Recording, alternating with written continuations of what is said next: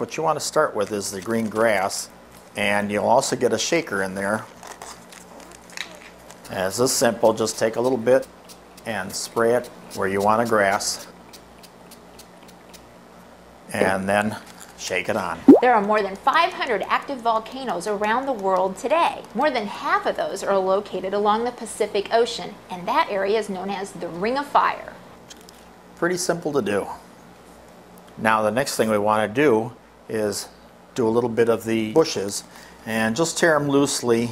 They'll all look like bushes when you get them on there. And just put a little bit of cement where you might want some bushes, and then just take your bushes, stick them right into the cement.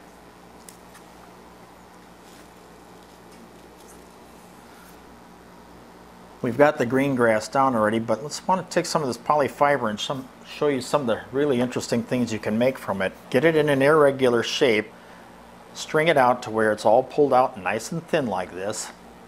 And what you'll do is you'll put it right down onto the grass, right there in the corner, and it'll kind of adhere right to it on its own, just kind of like a Velcro type deal. And you'll come back in a minute with a little bit of grass and we'll spray it over that. By taking just a little bit of it, very thin sheet of it, and elongate it out, what you're going to do with this is create vines that come off of the rocks, and we'll get back to that in a minute, because we're going to need some of the colors of the other grasses here for that. And in order to make a tree, what you want to do is kind of twist the top up a little bit. Then what you can do is spray down the cone that you've made and shake the evergreen onto it. And then you can cut off that little evergreen tree, let it dry on the side, and make yourself some more. Okay, now that we've got our cone-shaped trees, we've got a number of them here done. I think what I want to do is just kind of randomly spread them out a little bit too, so that it looks like we've got a lot of coverage of trees. On these flat areas right here, about the only thing that would grow on a flat area, of course, is a vine. And we'll stick that onto the side of the hill there, so it gives it just a little bit more depth. Spray the whole thing down, and it will seal the mountainside, it will seal the grasses in, and nothing will ever fall off after that. We're ready to start mixing up the lava over the leftover hydrocal that we had. In this case we wanted just a little waterier, so make it something more like 5 to 2, and then check your consistency, and this is about right.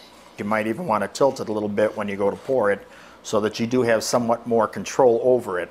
And just dribble it on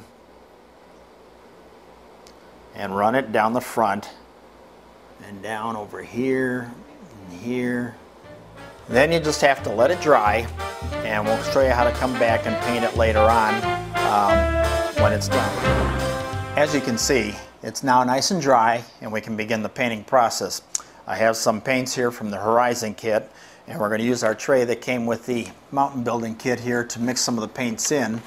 And we're going to start by painting on the back side over here the little fingerlings first.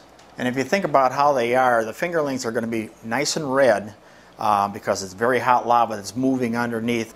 Remember to break it up a little bit too. I was just thinking about that. We don't want to make it too perfect of a line because it's cracked and constantly moving. If you make it a perfect line, it looks too much like, again, it's cut out of a cookie cutter.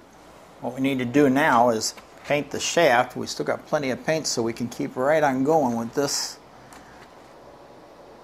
Now that we've got the brush rinsed out and it's still damp, what we want to do is kind of blur in a little bit of yellow here and there, and just kind of brush it in there so you get the highlights of the yellow. Pyroclastic flows are often the most dangerous part of an erupting volcano. When the growing lava dome collapses, an avalanche of hot ash and rock flow down the mountain at speeds of 100 to 150 miles per hour and at temperatures of 1500 degrees Fahrenheit. Okay, now that we've got our gray all mixed up here, what we want to do is kind of blotch it around a little bit so that it stays irregular like we were talking earlier with the orange. That way you're not running so dramatically from one to the other. You're getting a little bit more of a broken field. Okay, now that we got our brown mixed up here, This will represent our dirt. And run that first layer right along the outside edge here.